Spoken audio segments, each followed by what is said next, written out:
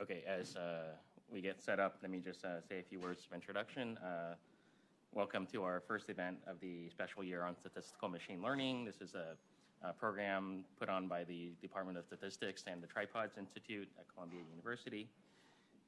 Today is the first day of our statistical machine learning bootcamp. It'll run the 3 days, today, tomorrow, and Thursday. The goal of these lectures is to introduce new students, faculty, people interested in statistical machine learning, and foundations of data science, to techniques that are core to the foundations of doing research in data science and machine learning.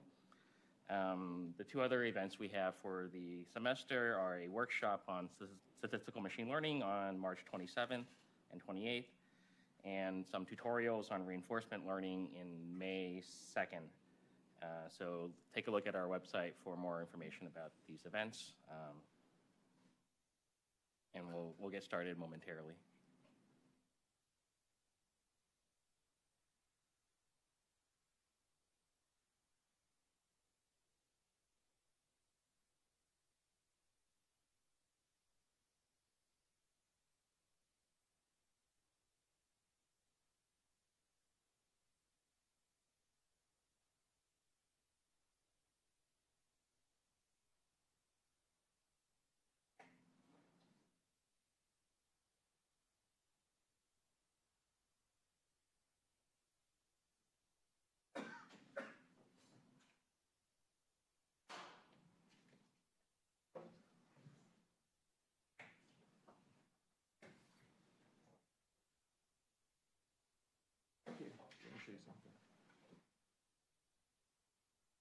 First speaker today is Jarek Błasiok, a postdoc here at Columbia, and concentration.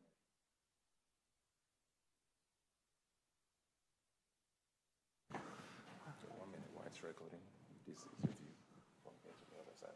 So if you go beyond this place, you're not going to view the camera. Okay, so being so just here. from here, you know that monitor. Excellent. Okay. Okay. All right.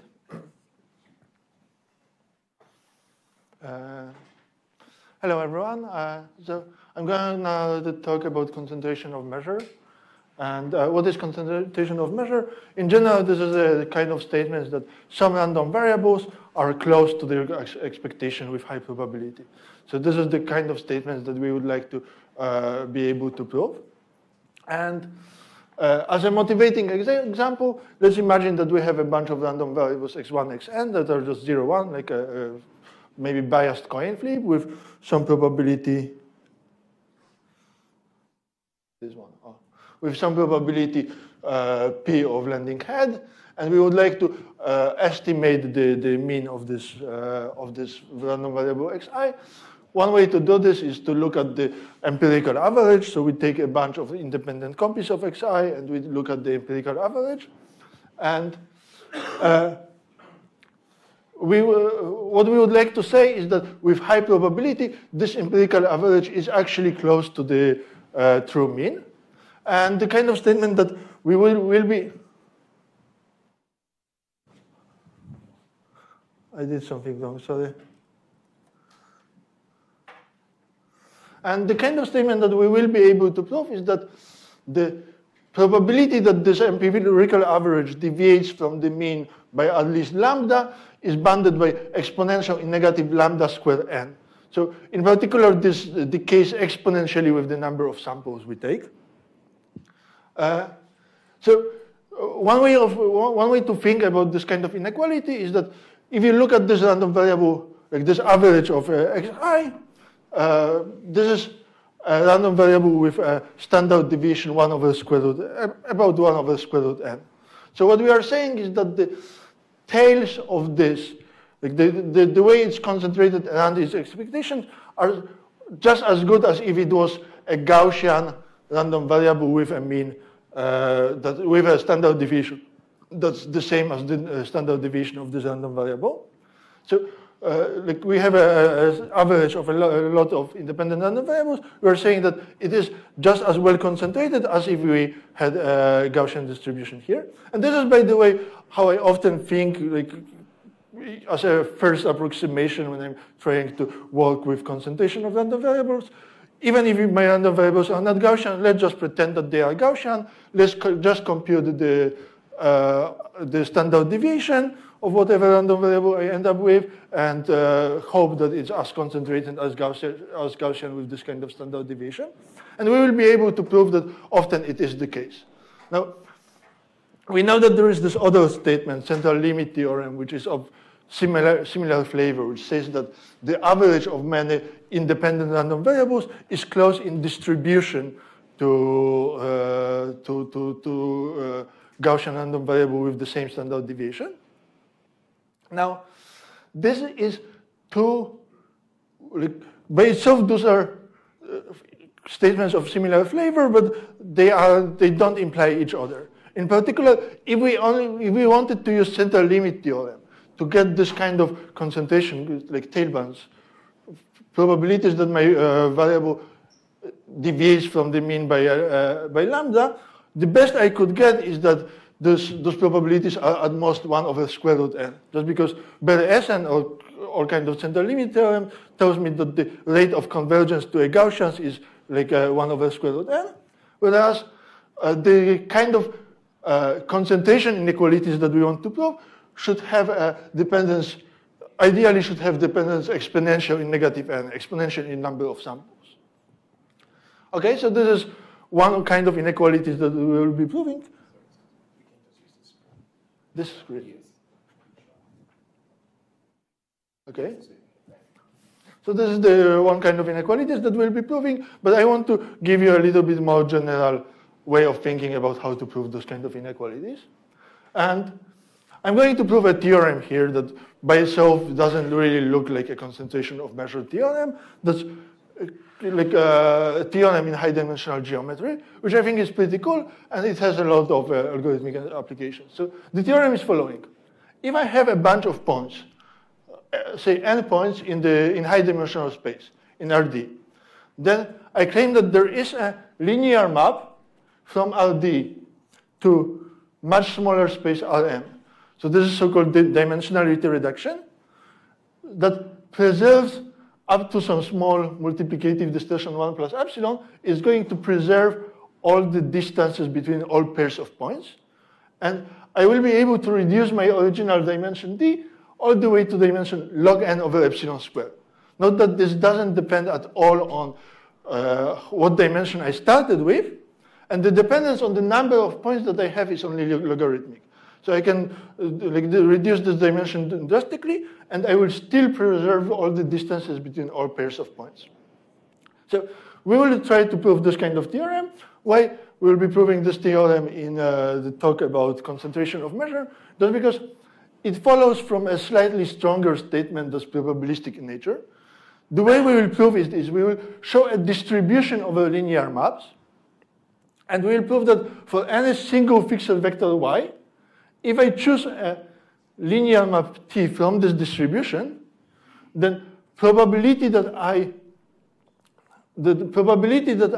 disturb the length of the vector y by more than epsilon, say multiplicatively by more than 1 plus epsilon, this probability is smaller than delta. And I do this by projecting onto the dimension log 1 over delta over epsilon squared. So I come up with some distribution of random matrices such that for every fixed vector v, with huge probability, I'm approximately preserving its norm. And now, if I have this statement, then I claim that this Johnson-Linden-Strauss follows quite easily. Namely, I just take delta to be, like this failure probability here to be smaller than 1 over n squared.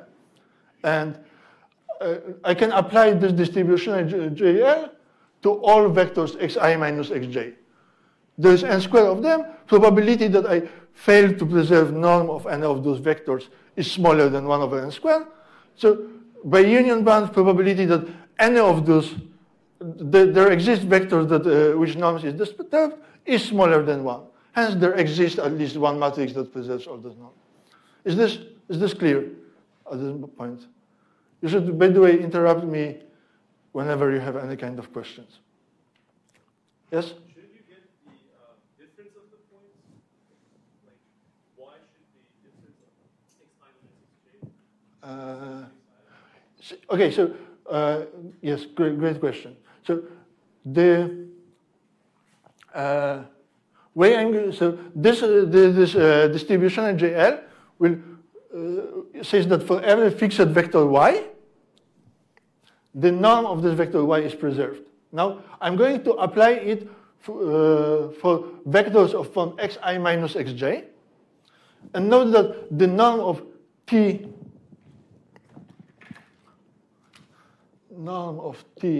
xi minus xj.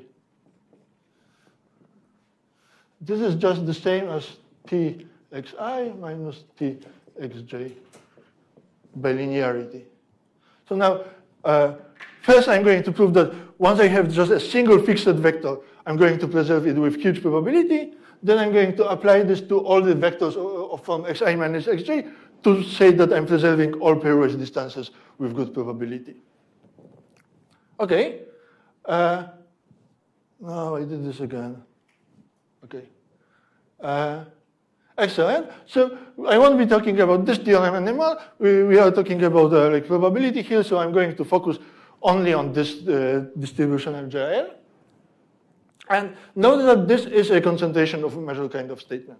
So we will most likely choose a distribution of matrices such that this expectation over the random matrix T of the squared norm Ty squared is equal to whatever I wanted it to be, y squared. And all I need to prove is that with huge probability, this random variable is actually close to its expectation. If I prove this, I have this distribution of Johnson-Lindenstrauss. So, this is the kind of statement that I promised you in the beginning I want to be interested in. And in general, proving this distribution in JL these days is not too difficult. We are going to work much, much more to do this. I want to show you, yes?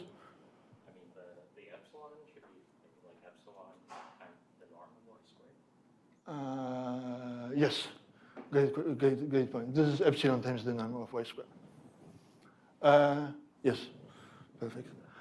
So in general, proving this is not too difficult. I'm going to introduce a little bit more machinery. You should have this theorem in the back of your mind during the entire talk.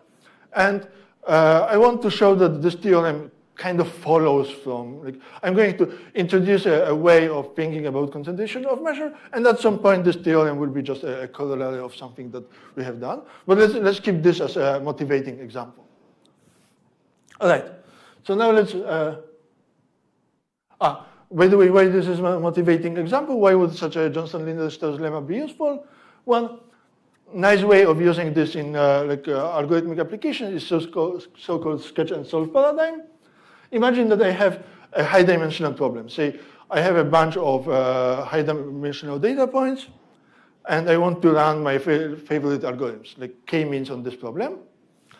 Maybe like this algorithm might depend quite badly on the dimension of the data set. So what I could do is I could start by applying Johnson-Lindenstrauss to the entire data set. Like dimensionality reduction. I know that I preserved all the pairwise distances. Now I can run my favorite algorithm on this much smaller, like the data set that's just as large but much lower dimensional. Hopefully my algorithm will be faster. And then maybe because all of the distances are preserved by this dimensionality reduction, maybe I can say that the solution that I got is not too much worse than the solution I would have gotten if I just used the algorithm on the large data set. So this is how we want to use this Johnson-Lindenstrauss. Okay, let's now let's not now have this Johnson-Lindenstrauss in the back of our heads, and let's talk about concentration of measure. So the most basic concentration of measure kind of inequality that we are going to build on is a so-called Markov inequality.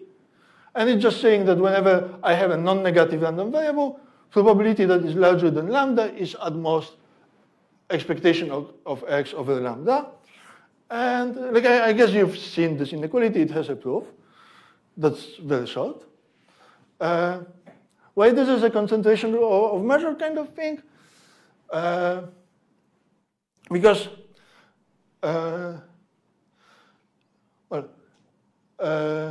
okay, so then the simple corollary of this Markov inequality is so-called Chebyshev inequality.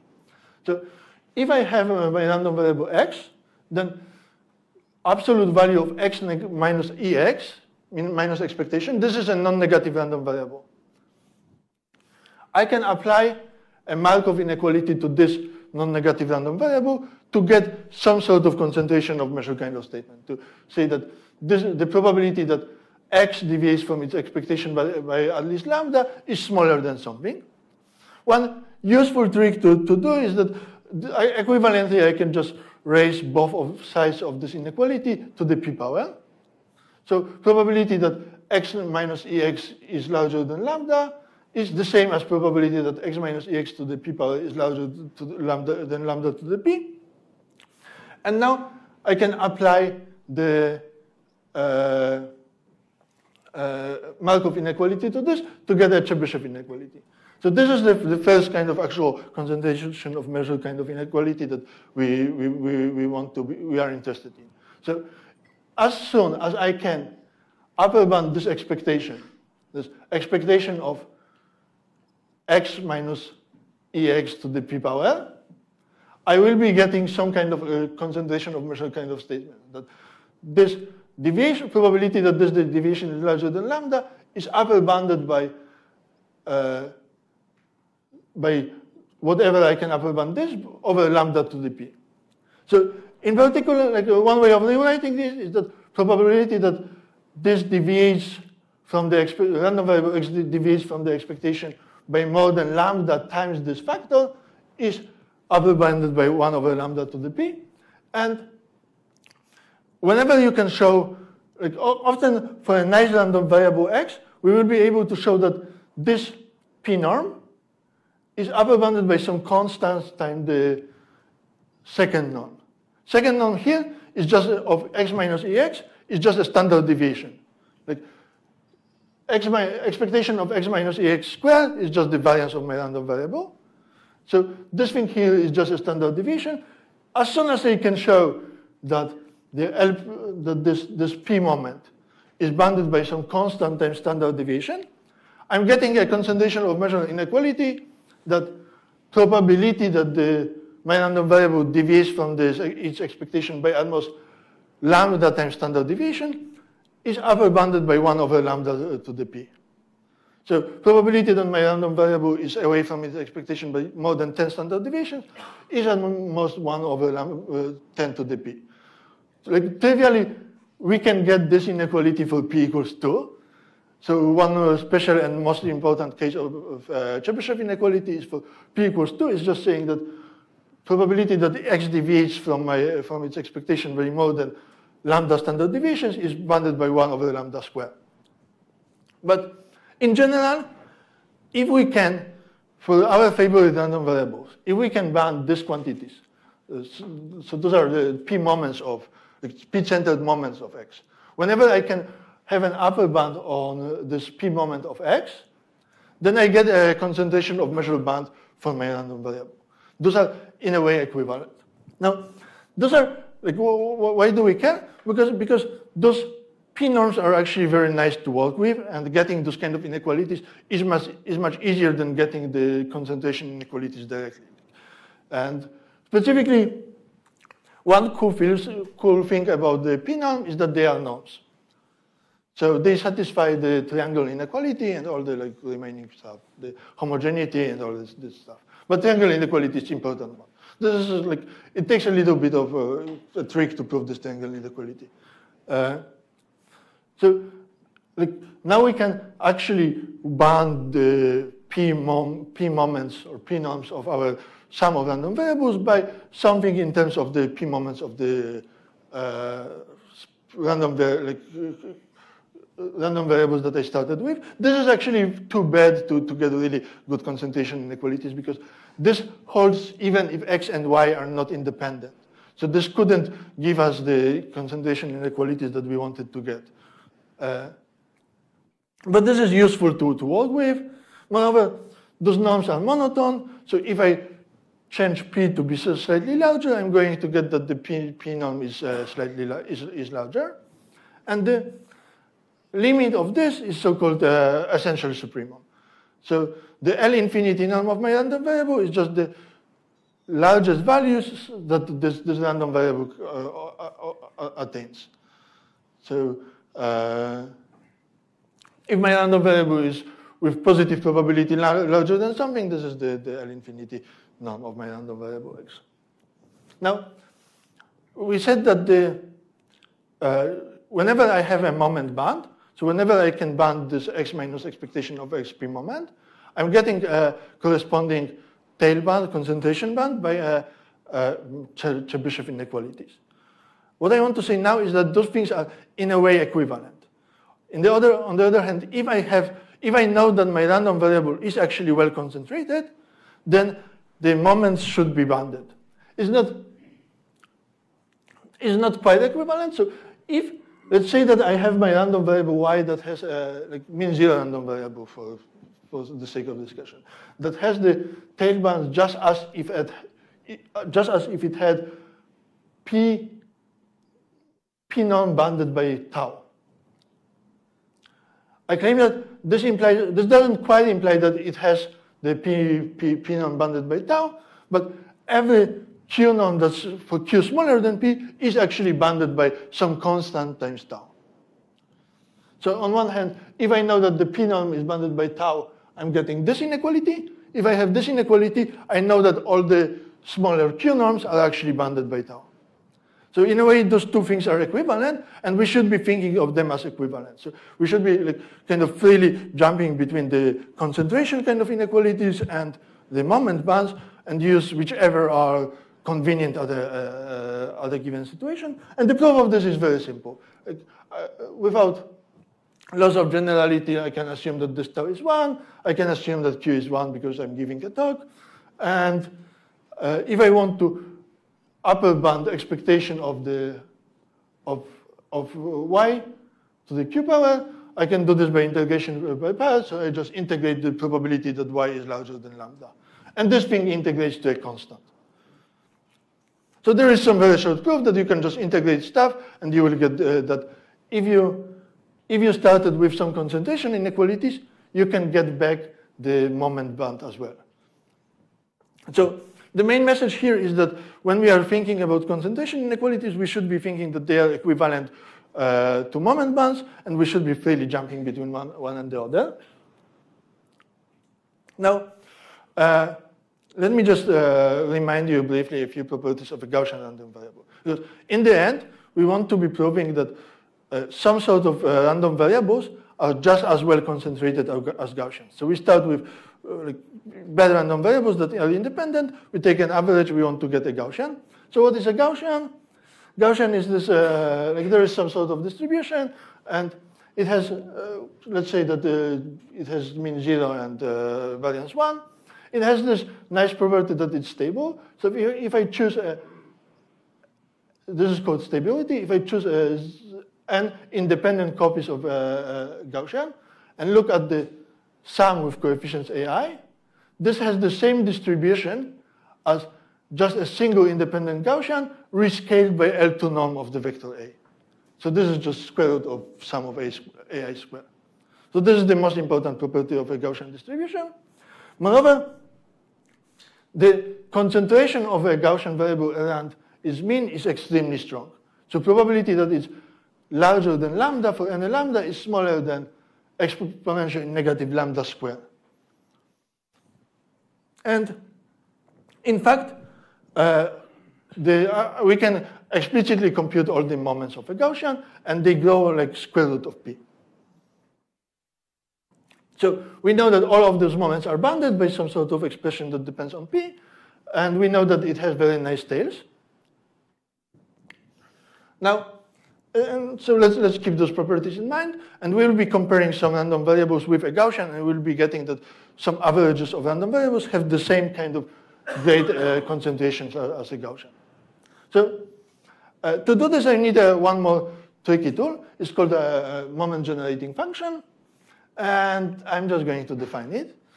It's not very intuitive to start with, but we will see why this is a helpful tool to use.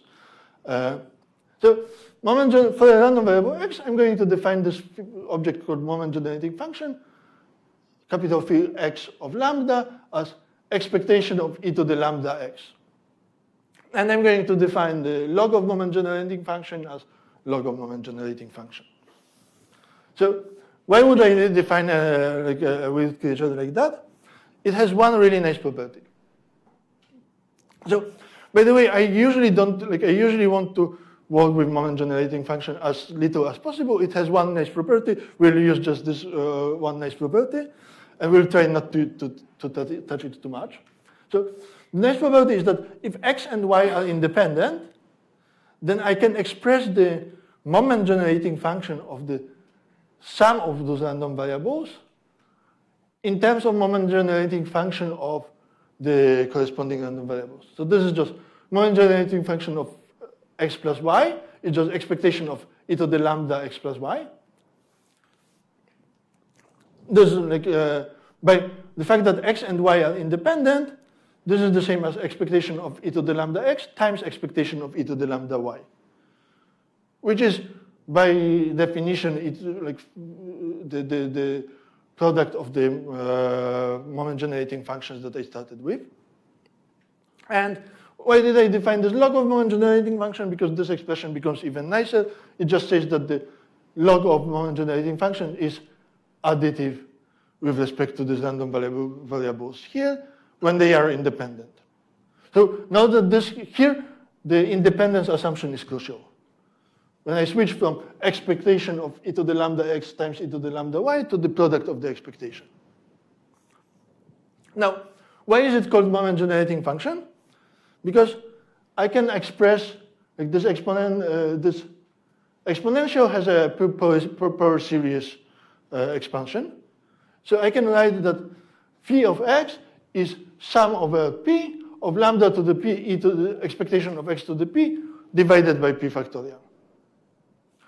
What does it mean? It means that if I can upper bound this moment generating function by something, it gives me an upper bound on all the moments simultaneously.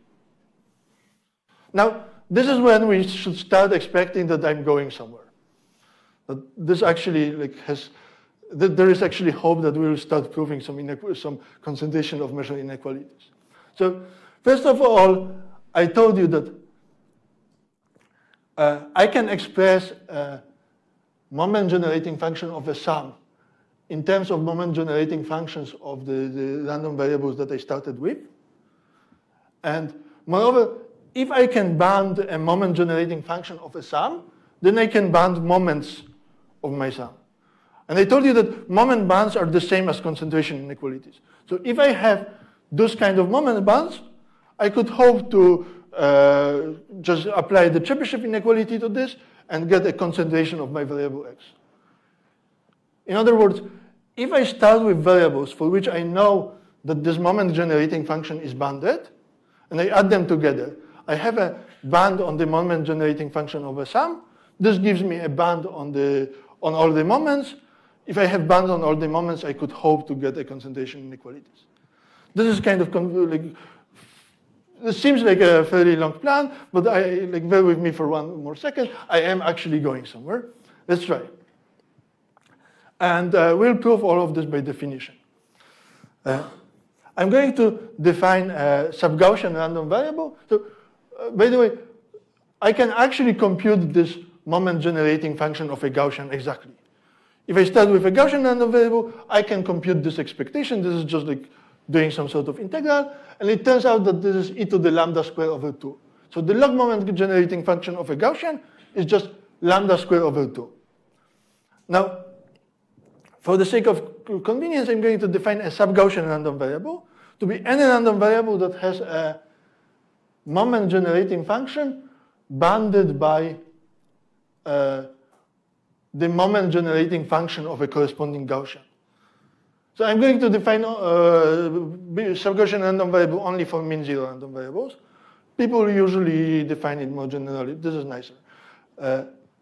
So my mean zero random variable is sub-Gaussian if and only if this moment with parameter sigma, if and only if this moment generating function is bounded by whatever is the moment generating function of the corresponding Gaussian with a variance sigma, with a standard deviation sigma. This is a definition, and as I told you, I don't want to work with moment generating function too much. This thing of being sub-Gaussian, it has nicer, there are nicer way of thinking about it that we'll get to. But good thing about this definition is that I immediately have two nice properties. First of all, if I have this is just a simple fact. If I have a single sigma sub-Gaussian random variable and I scale it by a constant, this is C sigma sub-Gaussian. So this sigma here, you should think as some sort of standard, standard deviation of my random variable, some sort of scale parameter. If I rescale a random variable by a constant, this parameter rescales by the same kind of constant. Moreover, the important fact is that if I have a bunch of independent sub-Gaussian random variables, then their sum is again sub-Gaussian, with a parameter that looks like the variance of a corresponding Gaussian. So we know that if we have x1 to xn are Gaussians with a standard deviation sigma I, then this would be again Gaussian with this kind of standard deviation. What I'm saying is that if my random variables are sub-Gaussian, then the sum is sub-Gaussian with a standard deviation that looks like the standard deviation of a corresponding Gaussian. And the reason why I define this being sub-Gaussian in terms of the moment generating function is so that this fact is very easy to prove. I want to prove that this is sub-Gaussian. I need to upper bound the moment generating function of the sum of my independent copies of my random variable. But I know that this log moment generating function is just additive. And I know that each of those, because all of those variables that I started with are sub-Gaussian. So they are just, the way we should be thinking about sub-Gaussian random variable is that this random variable to begin with is concentrated just as well as a Gaussian with a standard deviation sigma. So if they were that concentrated, then I have upper bounds on the moment generating functions of each xi. I can just apply them, and this gives me an upper bound on the moment generating function of a sum. I didn't really do much. I defined moment generating function. I told you that the one cool thing about moment generating function is that I can upper bound a moment generating function of a sum by a sum of the moment generating functions of a random variables that I started with, and I just did this. Okay, so this actually is kind of promising. This is this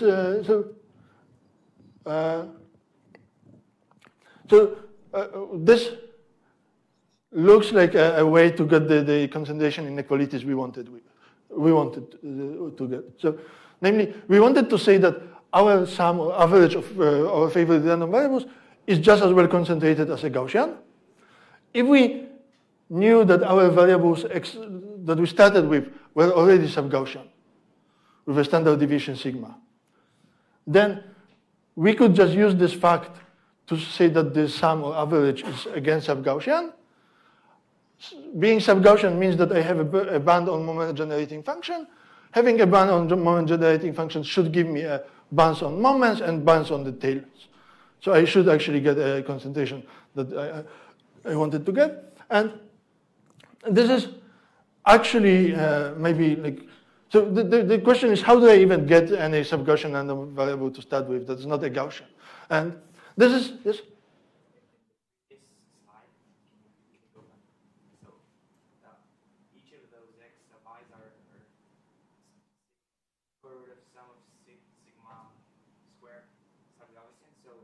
Each of those xi's are sigma I sub-Gaussian. Do we need the square root also in the inequality?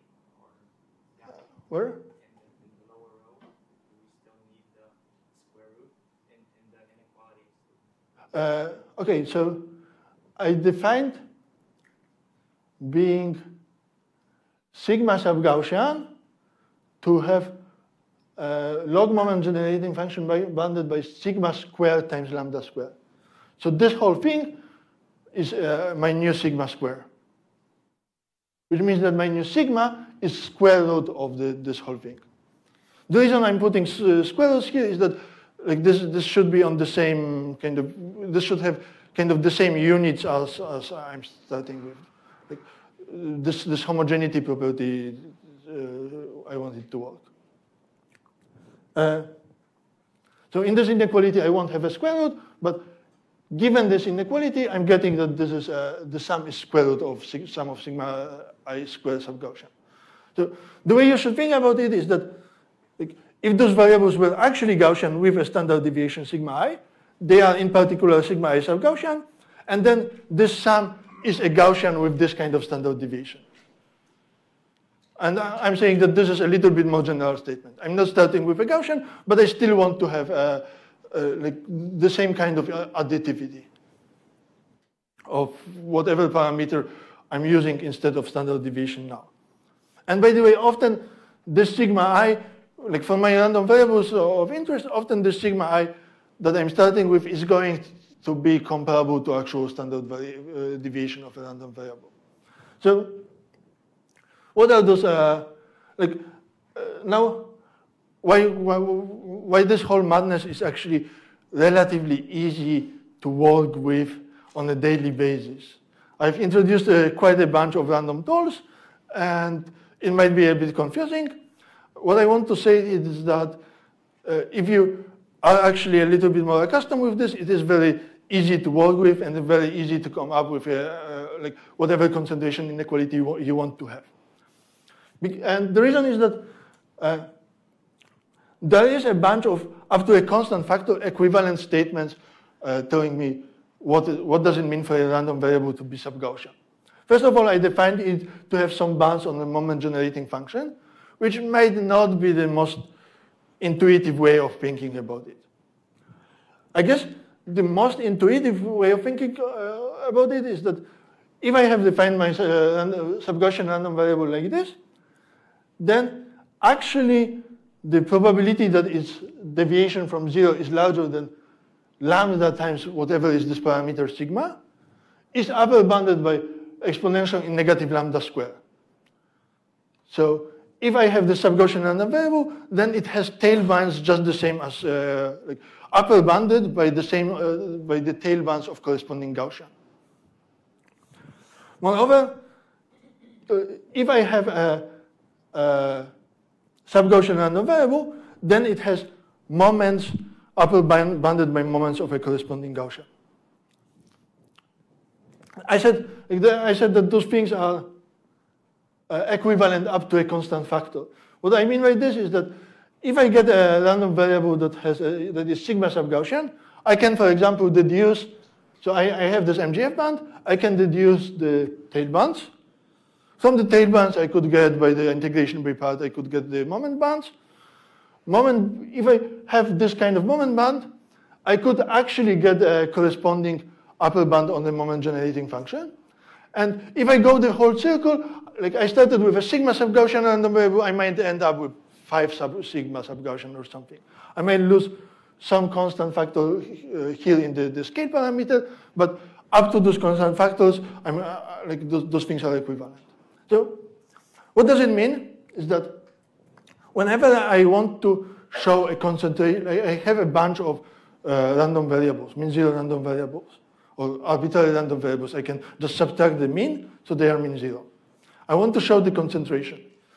As soon as I can prove any of those conditions, say I can prove that a moment band for a single random variable that I care about, xi, that it has the moments that are bounded by corresponding Gaussian.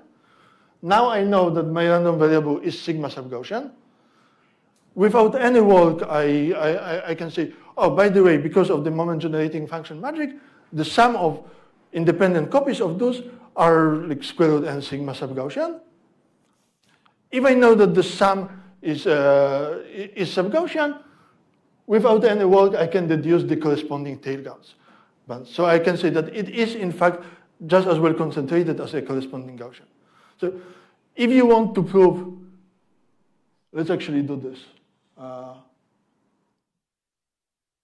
Maybe we'll get it later. So remember the inequality that I started with, that if you have a bunch of coin flips, then the average of those coin flips is concentrated just as well as a Gaussian around its mean.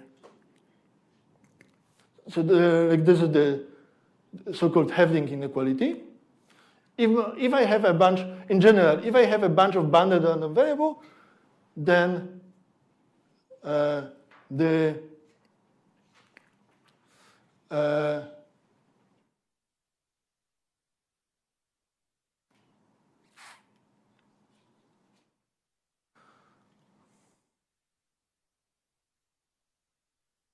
maybe this little bit more special case. So I started, back in the days, I started with this nice example. I have a bunch of 0, 1 random variables. I promised you that the average of xi's minus p is concentrated as a Gaussian with a standard deviation sigma. So this statement is just a statement that this random variable here is sigma sub-Gaussian, with sigma being 1 over square root n. How do I prove it? Well, if I knew that each of my xi is 1 sub-Gaussian, then that would directly follow. I would know each of xi's are 1 sub-Gaussian, so this entire sum is square root n sub-Gaussian. I divide it by n, so this whole thing is 1 over square root n sub-Gaussian. Since it is sub-Gaussian, it has the tail bands on the same order as the Gaussian with standard deviation square root n, and those are the tail bands. Probability that is larger than lambda is bounded by exponential in negative lambda square n.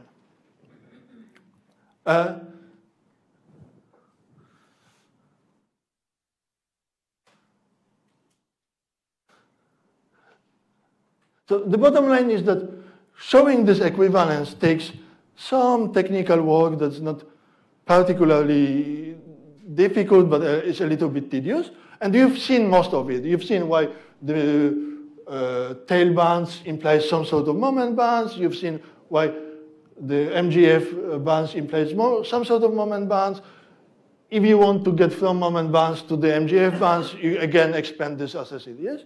So you can believe that it is possible to prove this equivalence. Now, if you have already went through the motion and proved this equivalence, using it is actually super simple. So you want to prove the concentration for your favorite sum of random variables xi. You want to say that this is a little bit more general statement than the example I started with. I want to say that if each of those variables is bounded by ai, not necessarily, the bound is not necessarily the same, then the sum of xi is concentrated around its expectation as if it was a Gaussian with a standard deviation L2 norm of a vector A. How do I prove it? Well, I need to show that those random variables yi are sub-Gaussian.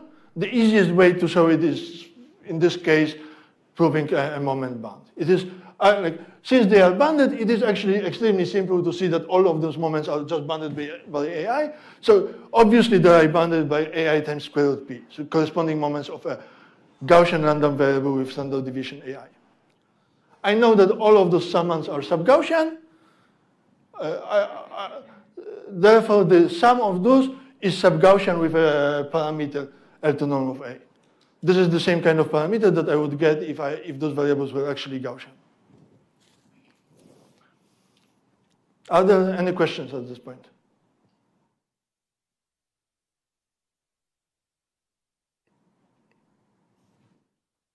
So, this is having inequality. This is one of the very useful ones.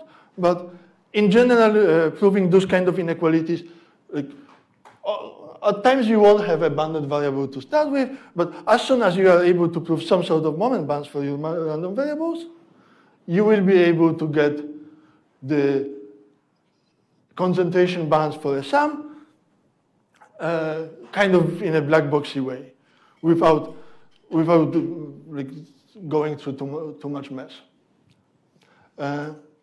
Okay, let's go back to this Johnson-Linden-Strauss, and let's see if we can prove it now.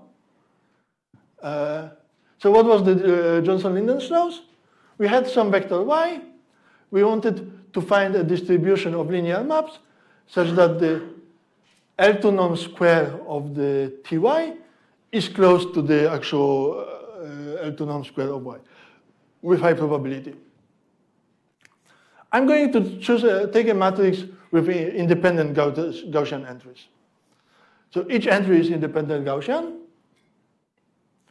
And so this up here should be L2 norm of y squared again.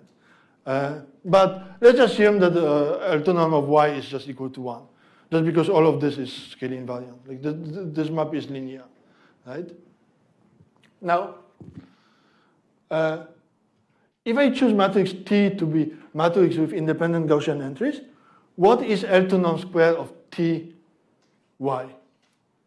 This is just sum of all the, like sum of square of all the coordinates.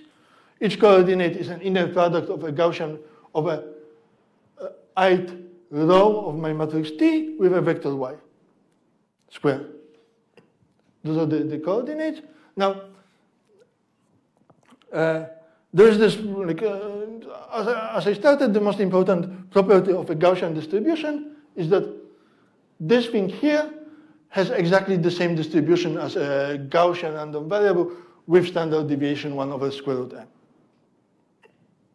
So if I choose my distribution of random matrices to have just independent Gaussian entry at each, like independent Gaussian entries, then I know that for any vector of norm 1, the distribution of the ty square is just a sum of squares of standard independent Gaussians. Or like with a correct, with a correct scaling, this is just basically an average of squares of standard independent Gaussians. This is so-called chi-square distribution, and you can just check on Wikipedia that it's concentrated. But let's prove that. So we have, again, a statement that we have a bunch of independent Gaussian random variables, standard independent Gaussian random variables, z1 to zm. If I prove that average of its squares is concentrated around, mean of this is 1, right? Mean of this is 1. If I prove that this average of squares of independent Gaussians is concentrated around its mean fairly well, I'm going to get this distribution of Johnson-Linden-Strauss. So this is very much like the kind of statements that we were proving a second before. I know that each of my random variables z, like of my random variables that I'm starting with is somewhat nice, is a square of a Gaussian. I want to say that the average of them is extremely well concentrated. Now, if I knew that my random variables zi square are sub-Gaussian, then I wouldn't have to do anything anymore, right? I would say, okay, I just like check the moments or whatever, zi squares are sub-Gaussians, this is sub-Gaussians, I'm good. Can we hope for it to be true? Is it likely that this, like, if I start with a Gaussian random variable, this z square minus expectation is sub-Gaussian? Well, imagine, like, take some large lambda. What is the probability that z square is away from its expectation by at least lambda? It turns out that this probability is on the order of exponential in negative lambda. It's not exponential in negative lambda squared. So those random variables are not, in fact, sub-Gaussian. Okay, that's too bad. I've defined this entire sub-Gaussianity business, and it didn't end up being useful here. But it shouldn't be too discouraging. I do know that this random variable is, in fact, fairly well concentrated. Like each of those Gaussian square is fairly well concentrated around its expectation. It's not exponential in negative lambda square, it's exponential in negative lambda. It's still not too bad.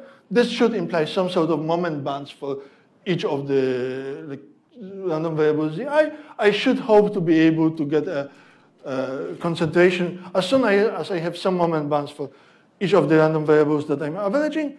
I should be able to get a concentration band for the average. And since those are not sub-Gaussians, we'll prove this by another definition. I'm going to define a sub-gamma random variable that have this kind of tails. It's going to be a little bit more general, and I'm going to again define it in terms of a moment generating function.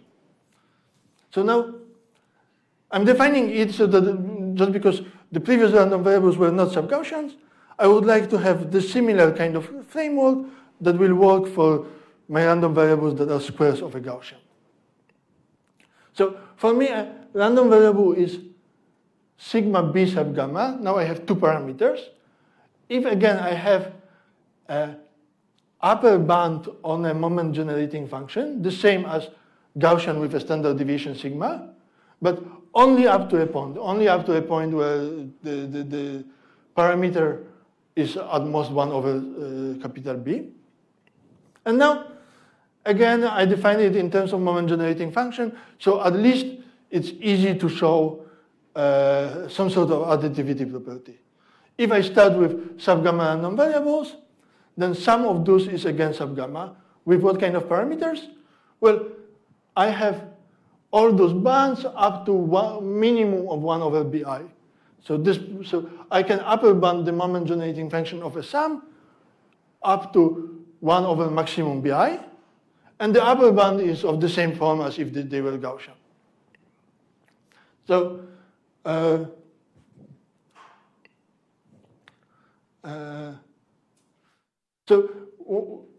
if my random variables are sub-gamma, then a sum of random variables are like this is again sub-gamma. And now my hope is to show that, in fact, the square of a Gaussian is sub-gamma. And maybe again we can say something like, oh, by the way, like moment for sub-gamma random variables, this MGF band and moment bands and tail bands and everything is the same. And deduce whatever we wanted. So in fact, this is true. It's a little bit more annoying for the sub-gamma than with sub-Gaussian, but oh well. So if my random variables has this moment generating function band, then in fact, I can bound all the moment by sigma times square root p. Those are the moments of a Gaussian, plus b times p. Those are the moments of a exponential distribution or something. Or from this moment band, I can, for example, get the corresponding tail bands. You might have seen the tail bands like this. It's saying that sub-gamma random variables has tails that up to some point look basically like sub-Gaussian, and later they decay only exponentially in lambda. And like if you have those tail bands, you can deduce that it's sub-gamma. If you have moment bands, you can deduce back that it's sub-gamma the same way. Okay, so what is okay?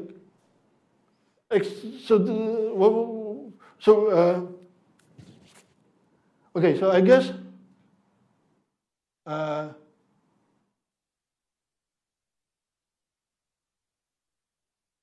yes. So let's finish the Johnson-Linden-Strauss now with the new technology.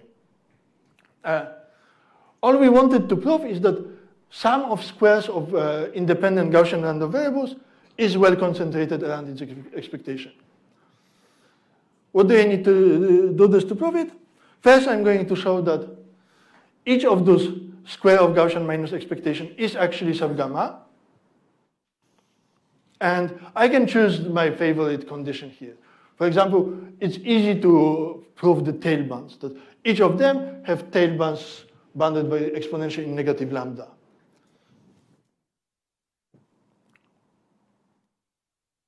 So each of the variables that I started with is is sub-gamma with parameters 1 and 1.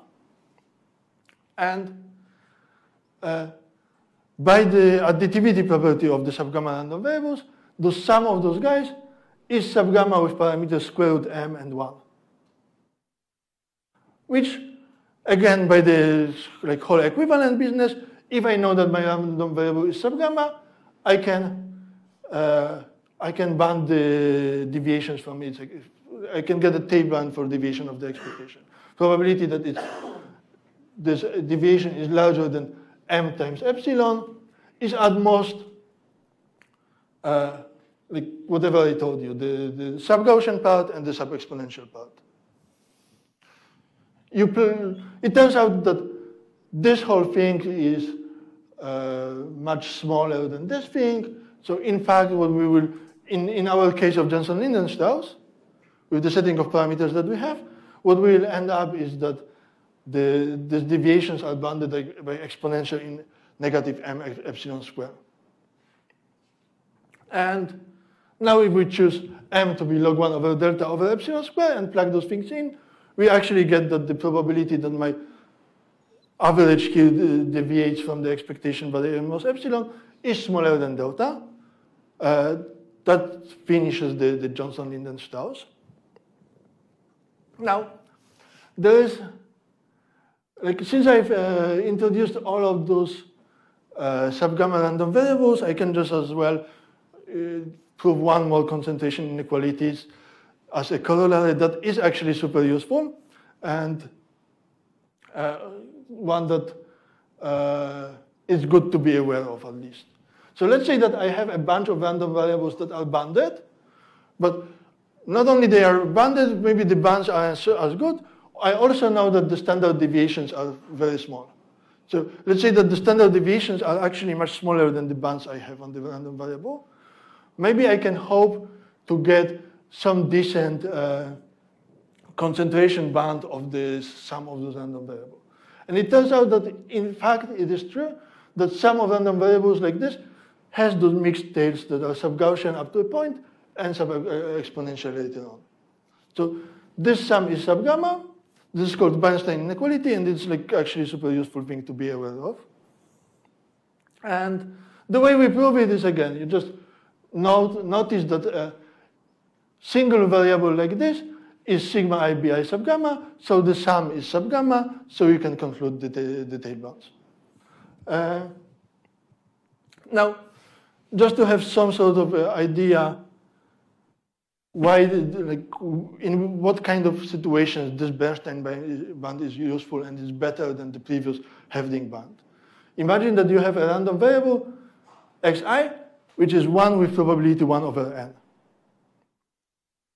And you add n random variables like this. So in expectation, you expect this to sum to be around 1. And we want to say that this is well concentrated around its expectation. If we just use the Hevding inequality, all we know that is that the random variables are xi are bounded by 1, so we would get a sub-Gaussian kind of concentration on a scale that looks like square root n.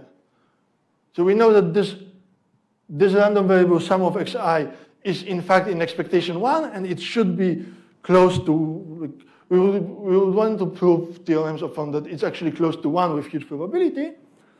But what we will be getting is that, just using Hevding, is that it's around square root n with sub-Gaussian tails. Whereas with the Bernstein inequality, if you just plug in values properly, just because here we have this standard deviation that's so much smaller than the band we have on the random variable, we will be able to get that probability that the sum of xi deviates from its expectation by more than lambda is actually bounded by exponential in negative lambda. So this random variable, actually kind of looks like an exponential random variable. And we can deduce this from a Bernstein inequality. Okay, so that would be it for this part. Yes.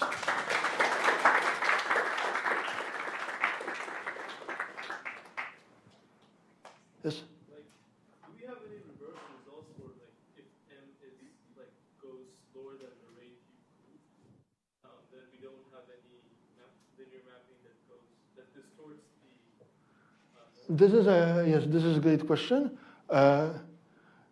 Yes, we know that this is So we've known for quite a long time that there are no linear mappings that there are sets for which you cannot get a linear mapping with a smaller distortion.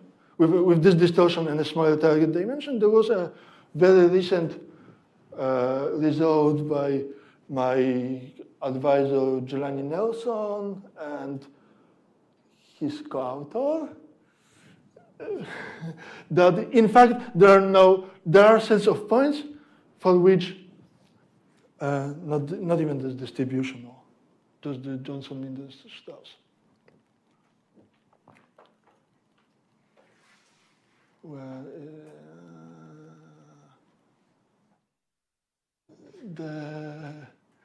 there are sets of points and points in the dimension D such that there is no, even if you don't care about linear map, there are no dimensionality reductions, even nonlinear, with a smaller dimension than log n over epsilon squared. So this Johnson-Linden stars is actually tight. There are sets of points for which you cannot get anything better.